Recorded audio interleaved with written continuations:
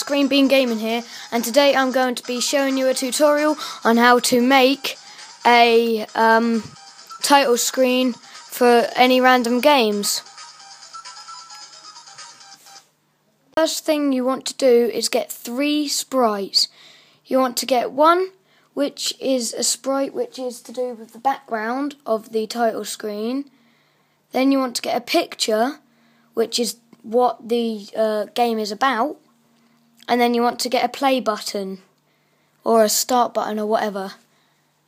Scripting for the background part is simply just when green flag is clicked you show, and when I receive play hide. The scripts for the Pac-Man is the same as this normal Pac-Man, apart from a couple of things.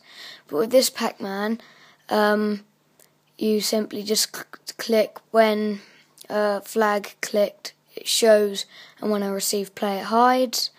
And the play button is the one that broadcasts play.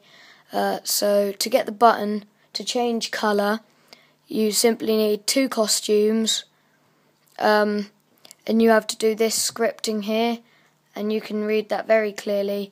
But then you just need when sprite whatever is clicked, broadcast play, when I receive play, hide, and when the flag is clicked, show.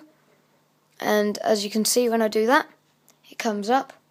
When I hover over the play button with my mouse, it changes colour. When I click it on the mouse, it changes, and you can simply just play your game, as you can see there. So anyway guys, I've been Green Bean Gaming. Hope you enjoyed this video. Please like and subscribe for more GTA COD and Now Scratch content. See you later guys, peace out.